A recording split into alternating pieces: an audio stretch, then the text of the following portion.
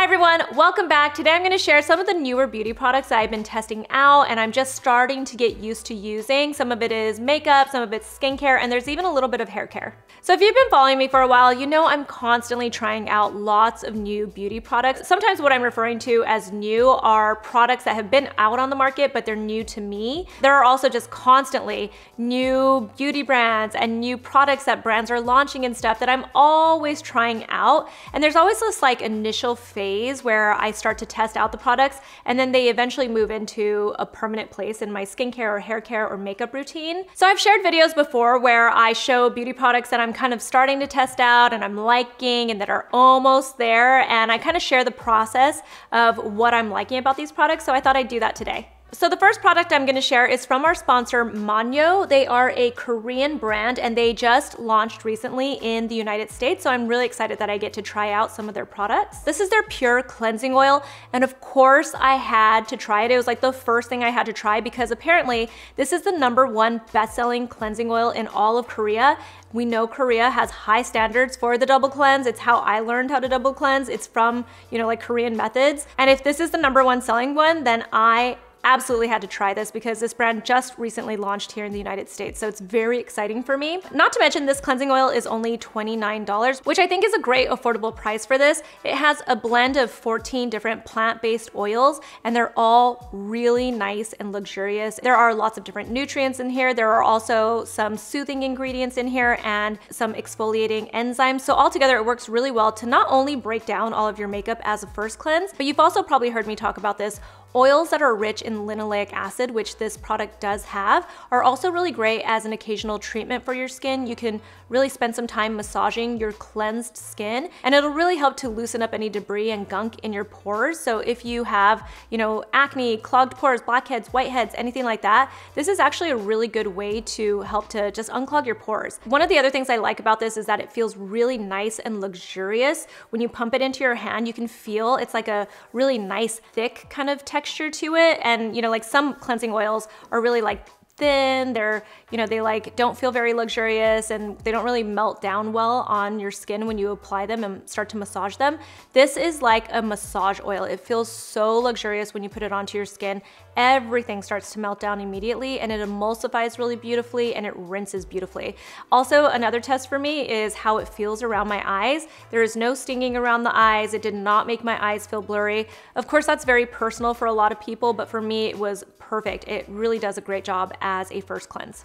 I've been trying a lot of different products from Manyo because they sent me their entire collection, but I also want to give a little honorable mention to this one. This is the Bifida Biome Complex Ampoule, and the reason why I wanted to talk about this is because the ingredient list is really impressive. They really focus on the probiotics that they have in here. There are 5 types of probiotics, but they really focus on Bifida in here, which is a bacteria that's very good for your skin. If you don't know what probiotics do for your skin, they essentially help to strengthen your skin barrier. So I'm always talking about replacing all the different lipids in your skin like ceramides and stuff to really help to strengthen your skin barrier. But the more I learn about fermented ingredients and probiotics for your skin, the more I learn that probiotics are great to help strengthen that skin barrier. And strengthening your skin barrier is kind of key to just good skin in general. A lot of people ask me what the difference is between an ampoule and like a serum or an essence is. And essentially an ampoule is a more concentrated version of like a serum or an essence. So you're just getting, like a supercharged version of a serum. That's kind of how I like to think of it because it's just jammed with really great ingredients. This has apparently like 10 different versions of hyaluronic acid in here, so it's really hydrating for your skin. But I'm also just impressed with all the other ingredients that they have in here. I mean, they have things like niacinamide in here, which I love, and it's also obviously very popular in Korean skincare. There's also even caffeine, so it helps to just make your skin look like it's depuffed and smoother and beautiful. So it's got this really beautiful blend of ingredients in here that just make your skin look firm and plump and super hydrated. So if you're interested in a newer Korean brand here in the United States, I'm telling you, this is a really cool brand. You should definitely check it out. And if there's any product, it's between that cleansing oil or this one or both of them if you can do it.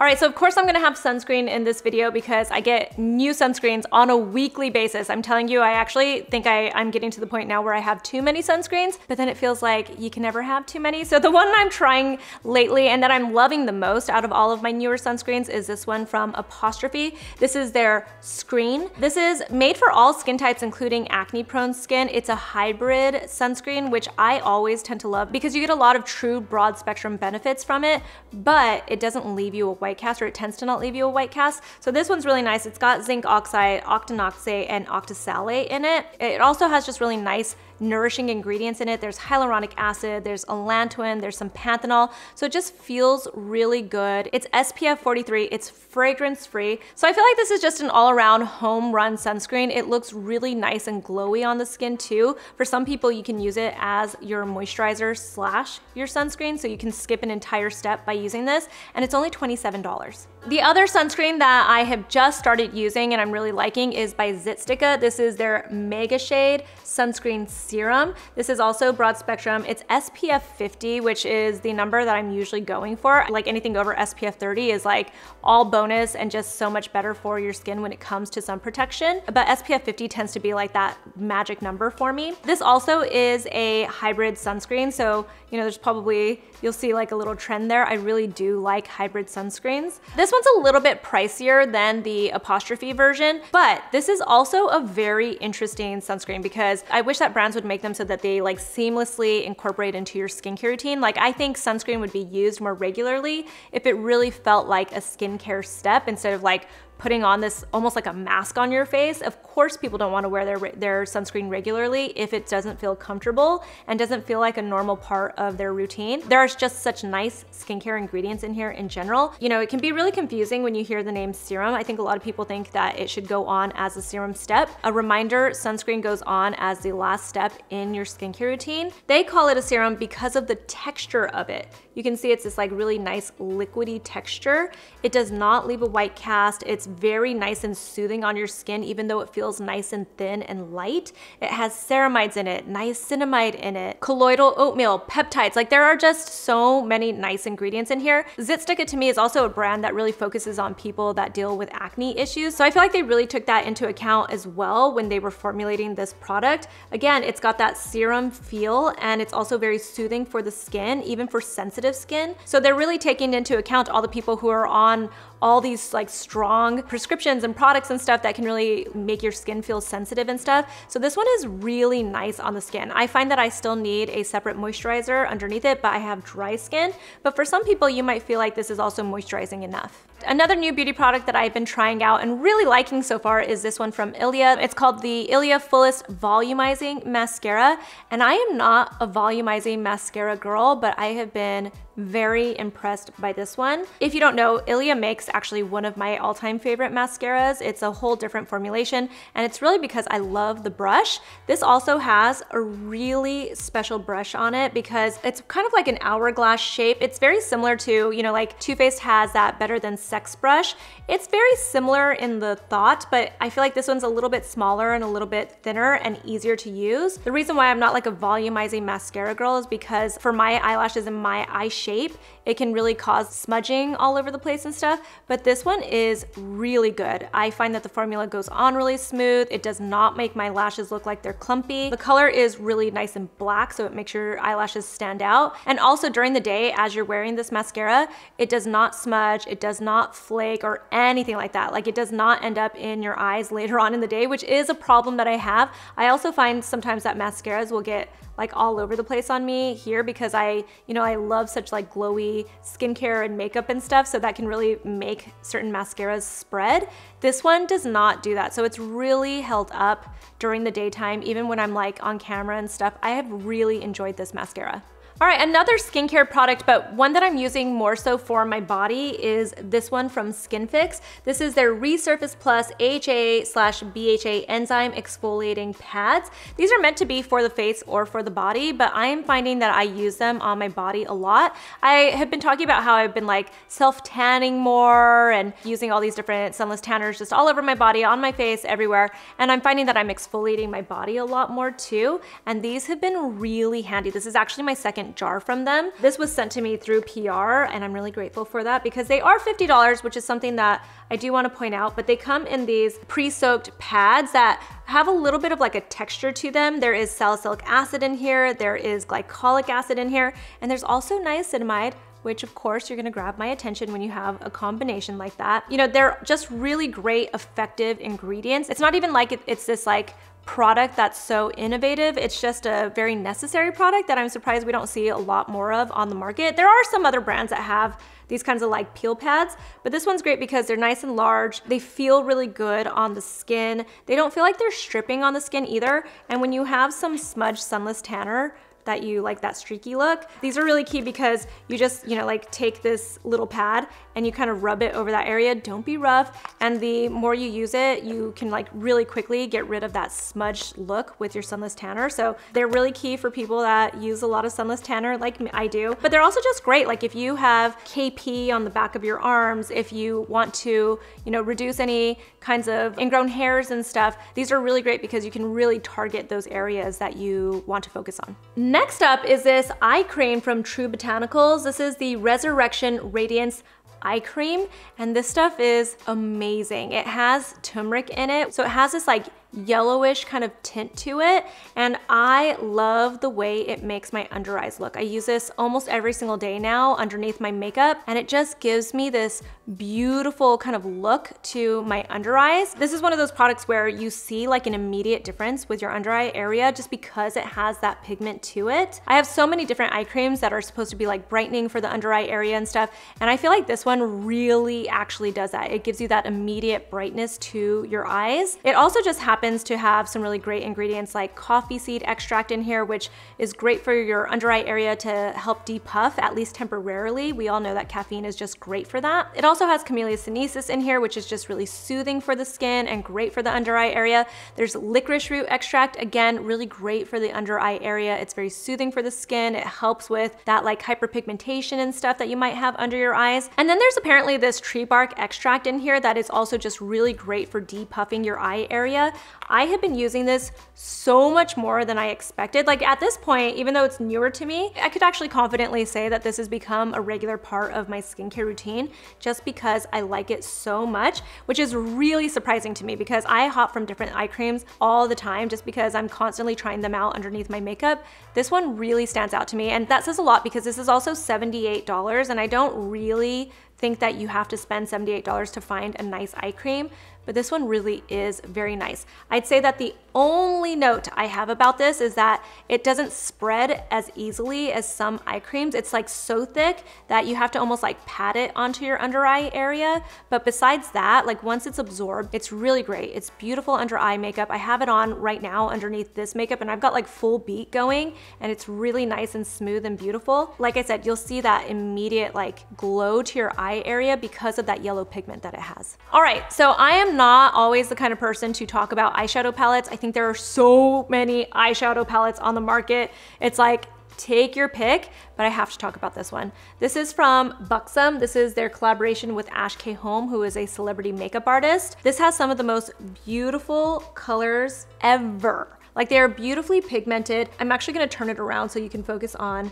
this area right here because this is actually the area. I could probably take this much of the palette and I would be so happy. I'm not necessarily like a purple eyeshadow kind of girl, but these colors up here for like the basic in me, when I want to step it up, these are the colors that I would actually gravitate to, and I have been using them. I've got it on my eyes right now. Some of these colors, like the orange and like Unfiltered has this like undertone of like an orange yellow color. Teddy is this beautiful brown color that I don't really see too often in eyeshadow palettes. There are just some beautiful colors in here and they just blend well together.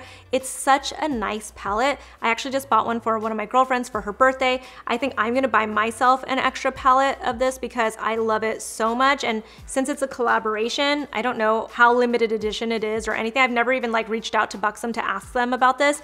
I just love it so much that I highly recommend this. If you have like the dark hair with like the medium tone skin tone, it's like if you like the way Ash K. Holm looks, then you're gonna love this eyeshadow palette because, you know, she's like so beautiful and I love a lot of her makeup looks, and this palette is really such a nice palette. This is probably my favorite palette in a very, very long time. Next up, I have to talk about this. It is from Bread. This is their hair cream. And the reason why I love this so much is because, one, I just love this brand so much. I think that they just do a really great job with all of their marketing and like their branding and stuff. But I also just love their products. They smell so good. They make you want to almost like eat them. One of the things that I was saying was I wish that there was like a hair cream when I first started using this brand. And ta-da! Apparently I wasn't the only one asking for one of these. So this is their hair cream. It is so nice. I mean, it has this beautiful moisturizing texture to it. This is a hair styling product. And when you have like wavy hair, curly hair, whatever, you want something that is a hybrid of like a hair styling cream, but also a moisturizing cream. And this truly is that perfect combination of that. They actually call it a multi-purpose styler meets treatment. It has a hydrolyzed quinoa protein in it, which is really great for strengthening and fortifying your hair. It also has mango seed butter in here, which really just makes it very conditioning for your hair as well. But what I really like about it is that it gives you this beautiful hold to your waves or to your curls, but it doesn't feel crunchy and it doesn't make your hair frizzy or anything like that. It just makes it look really beautiful and healthy and bouncy. All right, so the next product that I have recently added in and I really like it, I'm just not sure if my skin can tolerate it, and that is from Medik8. This is the Crystal Retinol 6. I started with the Crystal Retinol 3 and loved it. I used the entire tube. If you don't know about this brand, they use encapsulated retinaldehyde. It's been around for a little bit now. I feel like people have been really talking about it over the last couple of years. It's essentially the next step before you get to like tretinoin, to that prescription retinoid. So it's stronger than your typical retinol and you get it over the counter. So if you don't know, retinol has to go through a couple of conversions before it becomes as strong as tretinoin. And so while it's going through these conversions on your skin, it becomes more and more gentle. So it's the reason why a lot of people like myself can tolerate it even on a nightly basis for some people. Retinol is great for people like me who have a sensitivity to tretinoin, but we all know that tretinoin is the gold standard when it comes to your retinoids. Like if you can tolerate tretinoin, you are golden. Like you are going to have the most beautiful skin. You just have to go through this process of getting your skin used to it, and it can be a really long process. And for some people like me, it might be a process you'll never get to. Like I can tolerate true prescription tretinoin at like a really clinically effective percentage. I can only maybe tolerate it like once, maybe twice a week, but then my skin just gets completely sensitive, super irritated. And I know a lot of people are like, just push through it and get your skin used to it. But I am 40 years old and I have been in the beauty industry for a very long time. And I'm telling you, I've tried everything to get my skin used to tretinoin, and I just cannot tolerate too much of it. Like it's just too strong for me. So I've been really interested in retinaldehyde. I've been testing out a lot of products that have it in there. And like I said, I used the Crystal Retinol 3 from this brand and I loved it. I was able to use it like 3-4 times a week without any issues. So now I've graduated to the 6 version, and I can tell you already, I tried to bump it to more than 2 times a week and my skin got really sensitive to it. But it's still less sensitive than I get with tretinoin. So I'm gonna still try to really make my way through this because I want retinaldehyde to work so badly for my skin because it is such an awesome ingredient. All right, so speaking of retinol, another product I have been using and I've been really liking so far is by Replenix. This is their Retinol Smooth Plus Tighten Body Lotion. I think this all the time, like why aren't there more body products that have retinol in them? Because just like we need retinol for our face, we need retinol for our body. I love the Josie Maran Bio-Retinol Body Butter. It's like becoming a holy grail product for me. I love it. I just bought a new tub of it because it's so nice. But that's a plant-based alternative to retinol, so it's not a true retinol, although I think it just makes my skin look really beautiful and glowy and just really nice. But I have been really interested in trying more retinol products for the body. If you don't know, I always use retinol products on my body, especially on like scars, stretch marks, anywhere that my skin feels really loose. I feel like our body, especially after like having 2 babies or when you go through any kind of like weight loss and stuff, if you have stretch marks, anything like that, I feel like your body is like where you really need all of this help. And we know that retinol, or retinoids really in general, are the ingredient that you need to be able to stimulate that skin cell turnover and really firm up your skin. So I was so excited when the brand sent this one to me because this is a retinol body lotion. It is a little bit pricey, it's like $89, but it might be worth it. I don't know. It's one of those things where it's like, this is 6.7 fluid ounces. So, you know, you are getting a lot of retinol in here. You know, if you think about it, like a lot of the retinol serums and creams that you buy tend to come in like a 1 ounce tube or something. So with this, you're getting 6.7 fluid ounces, and it's also a really nice formula. It has ceramides in here, so they're really soothing for your skin barrier. There's caffeine, there are soothing ingredients in here. It just feels really nice. You can see the tube is like pretty new because I only just got this, but it is a very interesting product to me, and it's something that I've been using in my nighttime body skincare routine recently. And then the final beauty product that I have been testing out, and I'm kind of still on the fence about it, but I definitely am giving it a very solid try, and that is this product from GHD. This is their Unplugged Cordless hair styler. You know, a lot of people just associate GHD with being like a flat iron, but you know, I feel like GHD is really good because they've created a kind of like a hair styler. That's what they call it, a styler. And that's because if you look at the barrel or like the iron, I don't even know what you would refer to it as. It's flat here, so you can definitely use it as a straightener, but it's also rounded on the sides, and you can really use it to create different waves and stuff. And I've been obsessed with like these loose kind of waves that all the hairstylists that I go to have like been creating in my hair with their flat irons and with their stylers like the GHD. So this one's really cool because it is cordless. That's what makes it really different. It's a little bit smaller than your typical styler as well, so it's really easy to travel with. It even comes with like a little case that you just kind of pop it into, and you can really take it anywhere. I have been throwing it into my bag when I know that I'm gonna be like on set or something and I need to maybe touch up.